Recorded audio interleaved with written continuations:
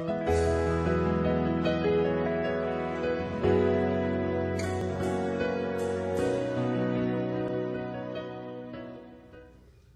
morning we're reading from Matthew 5, verses 13 through 16. You are the salt of the earth, but if the salt loses its saltiness, how can it be made salty again? It is no longer good for anything except to be thrown out and trampled underfoot.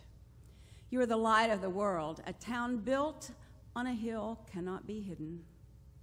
Neither do people light a lamp and put it under a bowl. Instead, they put it on its stand, and it gives light to everyone in the house.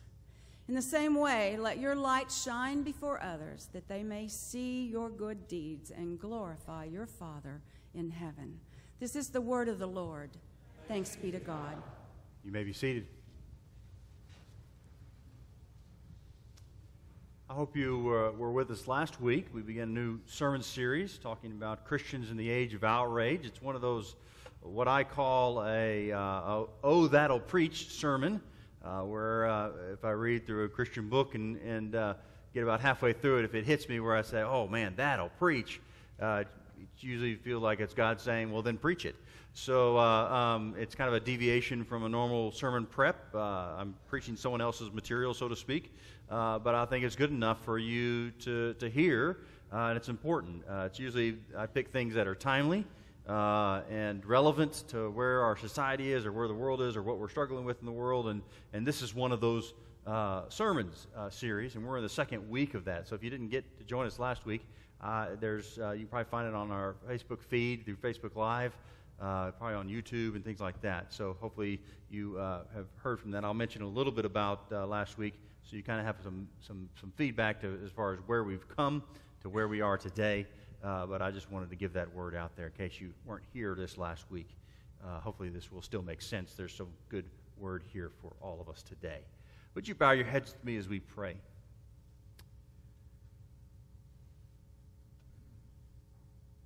Gracious Lord, may the words of my mouth and the meditation of our hearts, our minds, and our souls be acceptable in your sight this day, O Lord, we pray in Jesus' name. Amen. An elderly couple were talking with one another one evening, and the husband turned to the wife and said, "You know, honey, I'm just sorry that I lose my temper sometimes, and I get stressed and frustrated, and I admit, I take that out on you, and I'm really, really sorry that I do that. And I just have always wondered, how is it that you have managed to stay so calm and cool and collected when I get in such foul moods?" And the wife said, "Well, that's easy. I go and I clean the toilets." He said, "Really? That's it? That's how you stay calm, cool, and collected when I'm in such a bad mood and I take out my anger on you?" She goes, "Yes, I clean all the toilets and that helps me." He goes, "Really, that helps?" She goes, "Yeah, because I use your toothbrush to do it."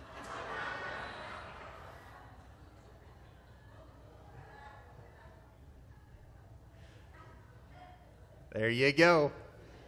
All right. Worth the price of admission right there.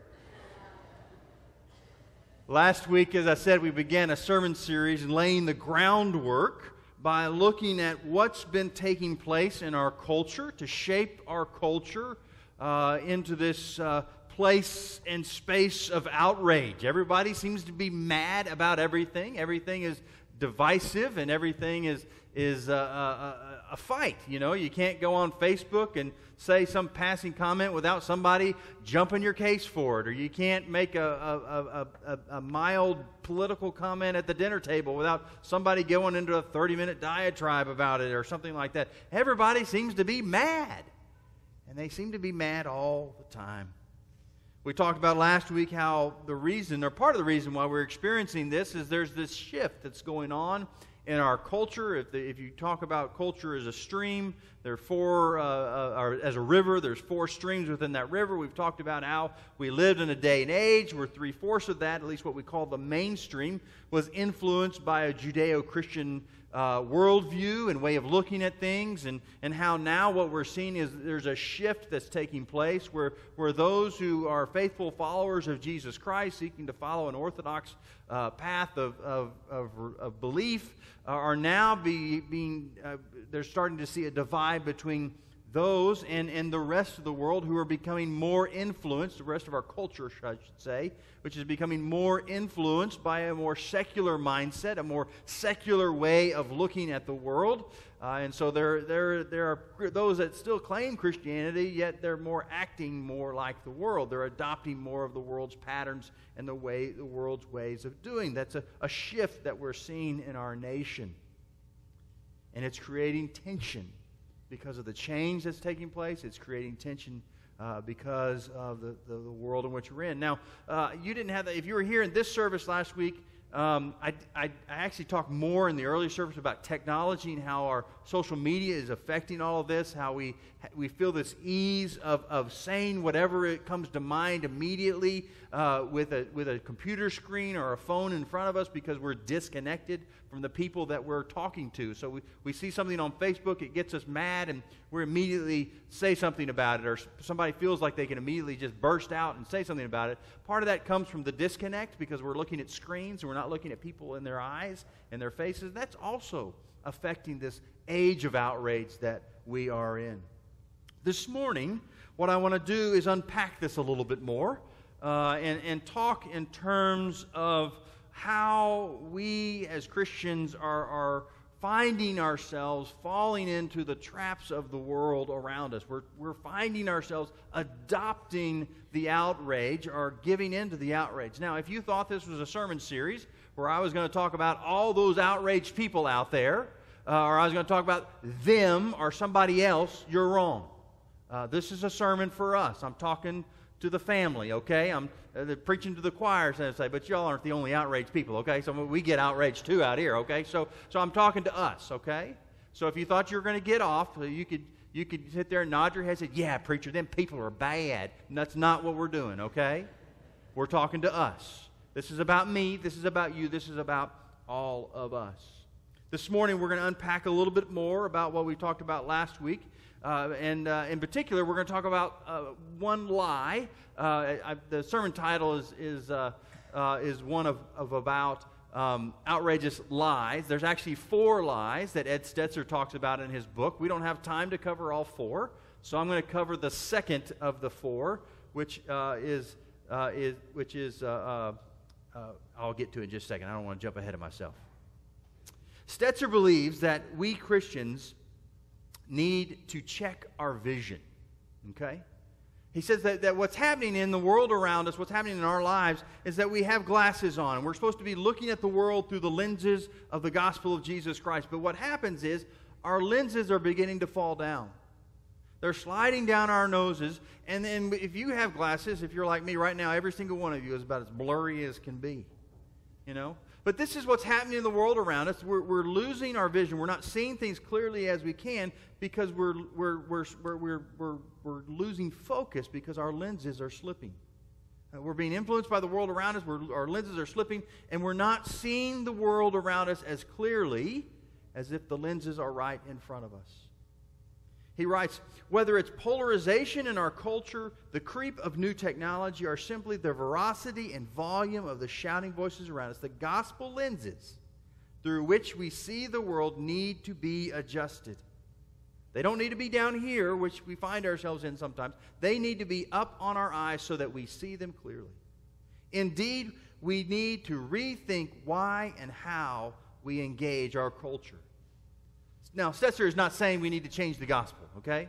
The gospel lenses are to stay the same. The gospel is unchanging. It is God's word to us.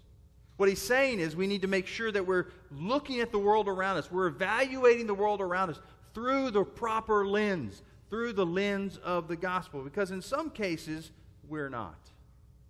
Stetzer writes that the lens through which we see our society should be the gospel of Jesus Christ. We should understand the world as it is. God created this world to be good, true, and beautiful, but it is broken because of the fall. Because of sin, the world is lost. And God sent His Son Jesus as our perfect Savior to save us from sin and brokenness and to bring us back to God. Because the gospel is the proper lens and the right prescription, we are not seeking to put a new lens on to see the world, but rather we ought to recognize in our lives when we've allowed the gospel lens to slip down and to suddenly our vision to get blurry and for us to see things not in the proper way or in the proper light or through the proper lens. We have examined our cultural polarization and advancing technology, two of the underlying causes of our outrage. But before we consider how Christians should engage the new world, this new and hostile world, we need to make sure we're seeing it properly. We need to make sure that we're seeing it clearly. For when we don't see the world clearly, when we don't see the world through the lens of the gospel, we find ourselves adopting the outrage that is around us.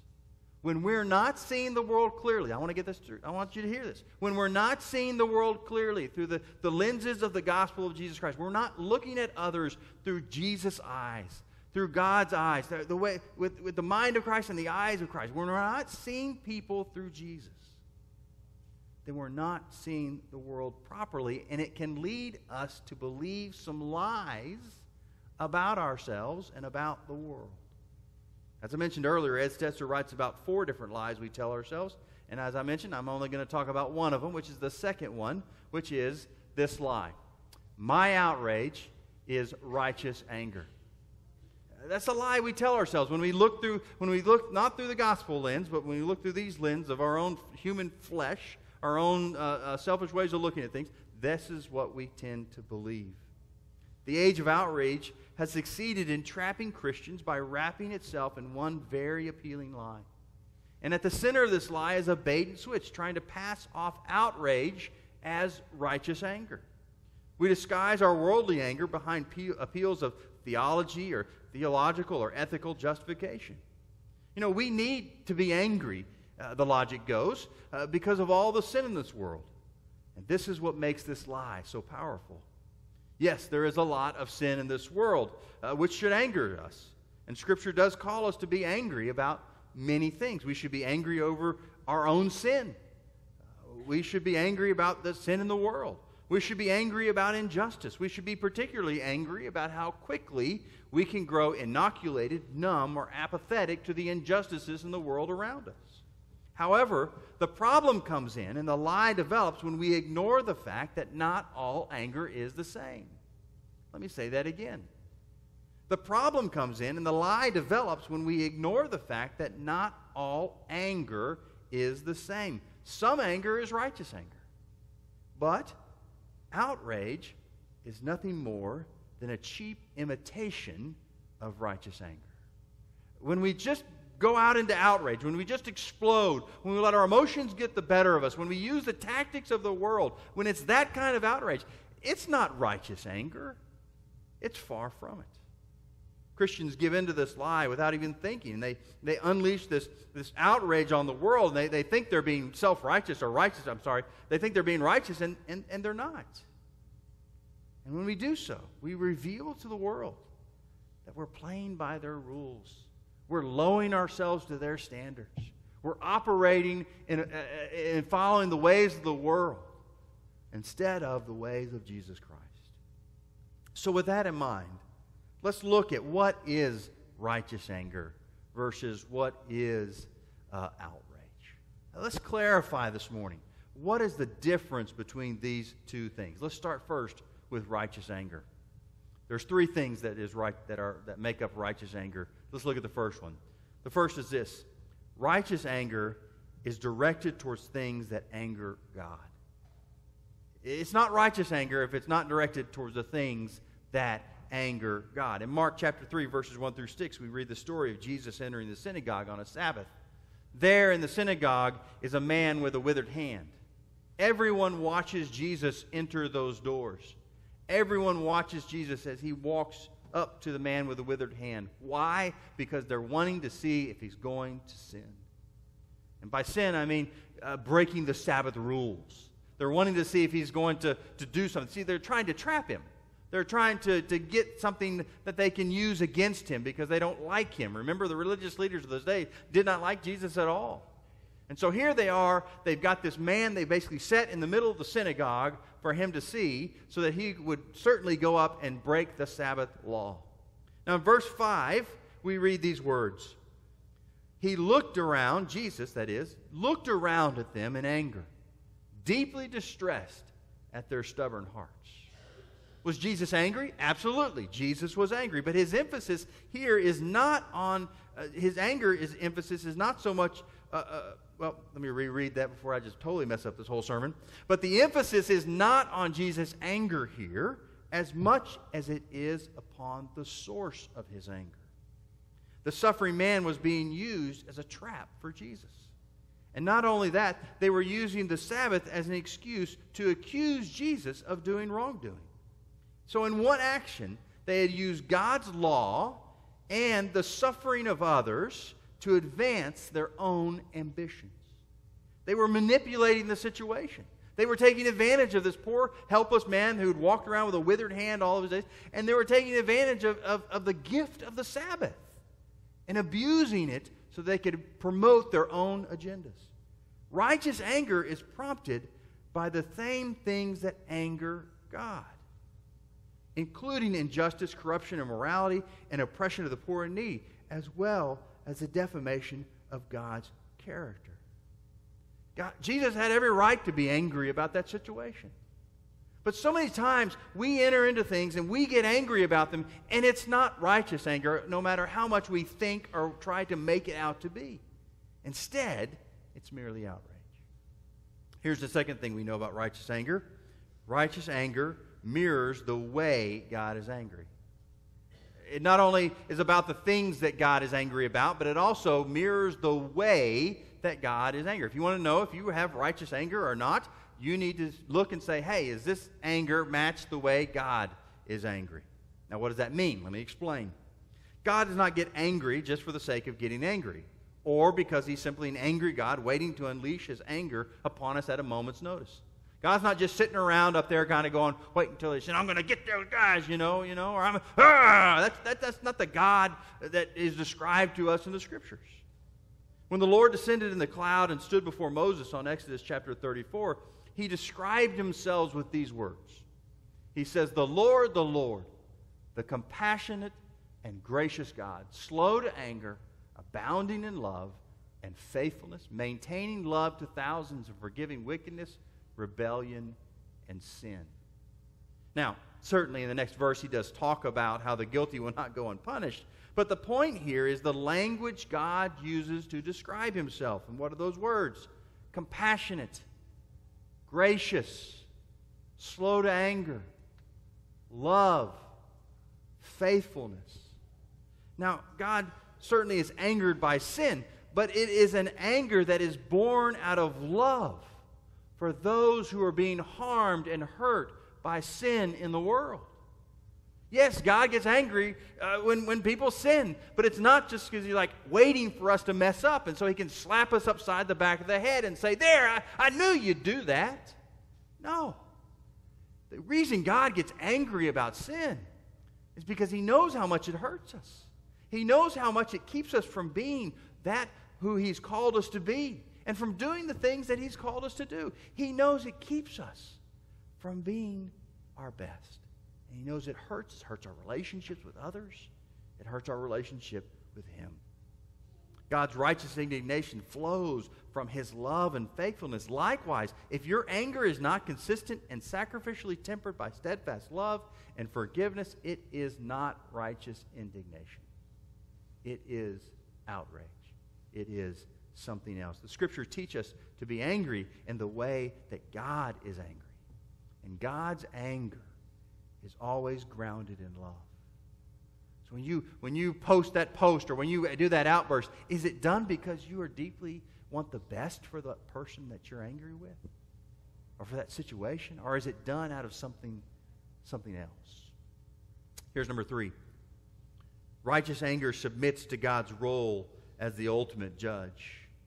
When it comes to how we reflect God's righteous anger, we need to be fully aware of the vast difference between us and God. the vast gulf between God and ourselves. Even though we may feel morally certain on an issue, we are imperfect and limited as human beings. We are prone to misunderstandings. We're prone to miscommunications. We're prone to messing things up.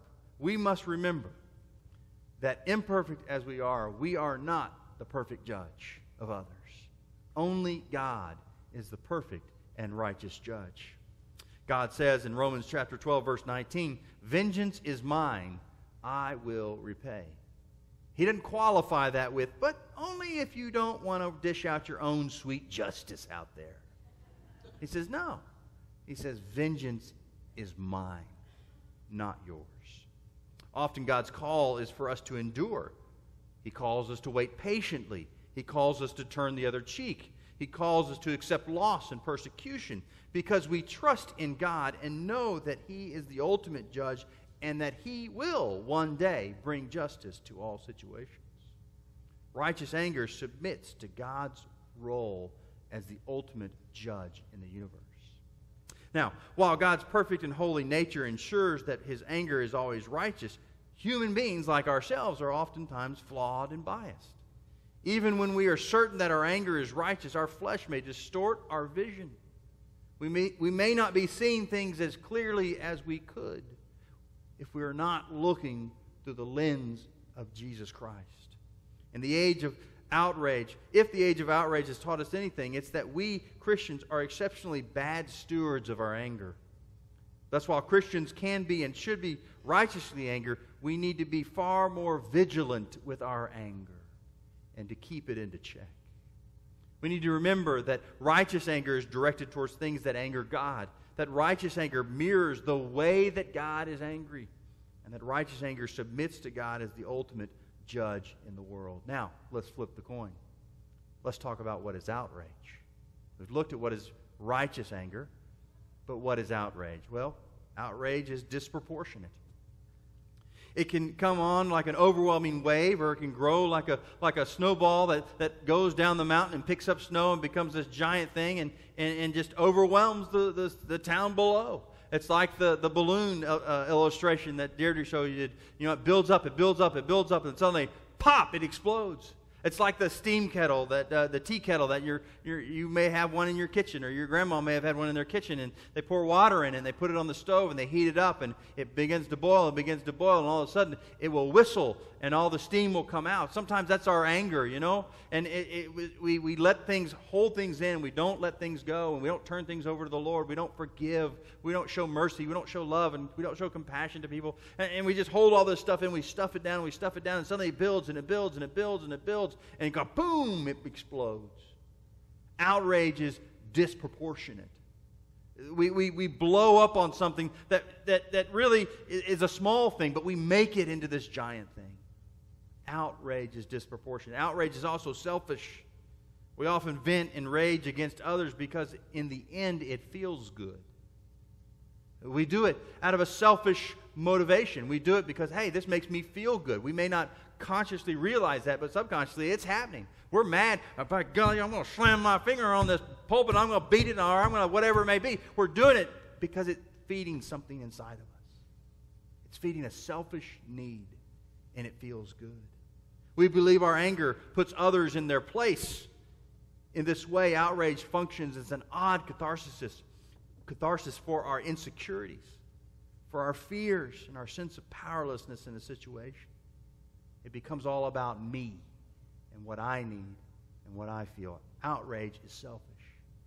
Outrage is also divisive. Outrage can perpetuate our cultural polarization when it rants about them or their group or their evils or calling their names. We turn a blind eye to our own sin. We don't look and admit to this is where I'm falling short or this is where I mess up. Instead, we want to look at where everyone else is falling short and where everyone else messes up. And we want to wag that finger. I remember Jim Turley always talked about this when I was his associate in Henderson. He'd say, remember what's happening when you're pointing fingers at other people. You've got 3 that are pointing back at you. Outrage is divisive. We ignore the 3 fingers that point at us, and instead we point our finger at everybody else's problems and sins and faults and shortcomings and how dare you. Outrage is divisive. Outrage is also visceral. It is often unchecked gut reactions to something we perceive to be wrong or an offense, and so we act and speak or post without thoughtful consideration to what we're saying. How many of you have ever posted something on Facebook or sent an email or said something to someone you love or maybe you don't love, but you say it and immediately go, oh, and you try to grab it back. Oh, and you can't get it back. It's gone. It's out there. Outrage is visceral. It's letting our emotions get the better of us and to control things, and we don't keep it in check. Outrage is also domineering. It goes out big. Outrage is not small. Outrage is like, I'm really mad at you. I'm mad at you. Bad. No, that's not outrage. Outrage is like this. It's big. It's overwhelming. It's domineering. Why? Because we want to shut down, silence, or shame the other person whom we disagree with. Outrage is not interested in the truth. Outrage is interested in winning at any cost. And if I can shove you down into a small box where you can't respond, then I feel like I've won.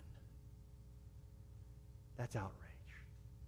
Here's one more. Outrage is dishonest. Outrage often cares about rhetorical points rather than being fair and honest with others. We use terms and descriptors to tear down, disparage the other person. We call them names. We belittle them. We disparage them by slandering them in ways and going about. It's dishonest. It doesn't want to deal with the truth. It doesn't want to deal with facts. It doesn't want to deal with what's really going on. Instead, it wants to slander and tear down and score points rather than addressing the ideas that another person is sharing in a constructive way. Really, we need to call outrage what it is. And that is, outrage is sin. When we blow up on Facebook, when we blow up on Twitter, when we blow up across the dinner table, when we do these outrageous things with our anger, it's really sin. It's really sin. So our next question then becomes, how do we keep from it? How do we keep from this unrighteous anger that we sometimes give ourselves into? Well, let me give you 3 quick things. Number 1, we need to be quick to listen and slow to anger. That's James chapter 1, 19 and 20. We need to be quick to listen to other people, and we need to be slow to anger. When we do that, we are seeking to understand people rather than seeking to be understood. So many of us operate out of this whole idea of me being understood is the most important thing in whatever conversation I'm in. But if we're going to engage people, if we're going to live in a world where we grow community and deepen our relationship with others, then we need to go about it in a way that we are seeking to understand where someone else is coming from, rather than fighting and fussing and causing a big stink about, oh no, you need to know where I'm coming from. So many times when we have conversations with people, we're not really having conversations at all. We immediately get into a fight because all we're doing is thinking about how we're going to respond rather than listening to what that person is actually saying. What are they really saying? Are we going to let our emotions just take over and, instead of saying, no, I want to understand their argument. I want to understand where they're coming from. It doesn't mean I'm going to agree with it, but I don't have to be a jerk about it. I can listen to them. I can hear what they have to say. So we need to learn to be quick to listen and slow to become angry. Number 2, we need to reject the impulse to right every wrong. Some of us have a Messiah complex. Let's just be honest, okay? Some of us put on our Jesus t-shirt. It says Jesus right across from us. And we think in our mind, as long as I'm wearing my Jesus t-shirt, then I can go out and fix everyone's problems. Oh my stars, can you believe what they posted on Facebook? I have to say something. No, you don't. It's not going to change the world if you don't comment on that. In fact, maybe it's time for them to realize no one's going to give them any peace of mind or any word because they're just mouthing off all the time.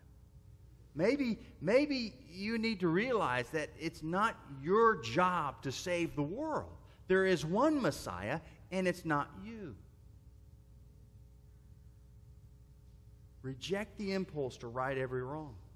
People who cannot resist responding to every poke and slight reveal their lack of self-control, and they reveal that their anger is outrage and not righteous anger. I think that whole self-control thing, that's a fruit of the Spirit, isn't it? Here's number 3. How do we overcome our outrage? Well, we need to think through what we're trying to accomplish. What's your end goal? Is it to get somebody to be squashed? Are you trying to accomplish a building of relationships, to maybe come to an understanding, maybe come to some sort of agreement? Well, we need to think through what we're trying to accomplish. Because if you come in full force, if you come in both barrels, if you come in with both fists, and you're ready just to take it, you're not going to get to that goal that you have. Or you may send the message that you never intended to share at all. We need to think through what we're trying to accomplish. What's our end game? What's the message we're trying to communicate? What is the outcome we're hoping to achieve? In the Bible, righteous anger is designed to rebuke and exhort the people of God to obedience or to the world into a place of repentance. Thus, the goal is always reconciliation for God. Is that our goal? Are we joining God in that? Anger that's merely inflames and divides without an eye towards this goal is deformed. You might feel good to put people in their place with your perfectly placed sarcastic comment, but this is ultimately something that won't serve the kingdom of God. I've said this before. What you say may not be as important as how you say it. You can be completely theologically correct and spiritually wrong because of how you say something. Think with the end in mind. What's the end goal here? That will shape how you say things. All right. Now, in the Sermon on the Mount, Jesus speaks to the character of a believer in Jesus Christ. And in that, he uses the illustration of salt and light. That's our scripture that was read for us this morning. I'm going to read it for you again. Think about this now in terms of what we've just been talking about. This is Jesus talking to us. And here he is really speaking to us in this age of outrage. And he did this 2,000 years ago. He says, "You are the salt of the earth. But if it loses its saltiness, how can it be made salty again? It is no longer good for anything, except to be thrown out and trampled underfoot. You are the light of the world. A town built on a hill cannot be hidden. Neither do people light a lamp and put it under a bowl. Instead, they put it on a stand, and it gives light to everyone in the house. In the same way, let your light shine before others, that they may see your good deeds, your good posts, your good tweets, your good comments, your good input, your good words, and your good deeds, so they may see them and glorify your Father in heaven." Salt gives flavor to food. It makes food taste good. Our words, our actions, our social media posts, our tweets should not leave people with a bad taste in their mouth. The light we shine is the light of Christ residing inside of us. This dark world is desperately looking for a light of hope and peace and love and grace, a light that is compassionate. We need not cover that light up with a basket or a bowl that's labeled outrage, because it will not let our light shine if we cover it up. So how can we keep ourselves from giving in to outrage? Well, we can be quick to listen and slow to anger. We can learn to reject the impulse to put on the Jesus t-shirt and be the savior of the world and have to respond to everything. And we can think through what we're trying to accomplish and see what is best for the end goal that God has for us. If we can do these things, we will be far better off, and the world will be too. So go. Be the person that God has called you to be, whether it's online or offline, whether it's across the dinner table from relatives, even if it's that crazy Uncle Larry who always has to make those political comments, Love them with a love that comes from Christ. See them as Christ sees them, as people in need of saving. Join God in what He's doing in this world to make a difference. Don't hide His light. Don't let outrage control you, but live by the Spirit. Amen.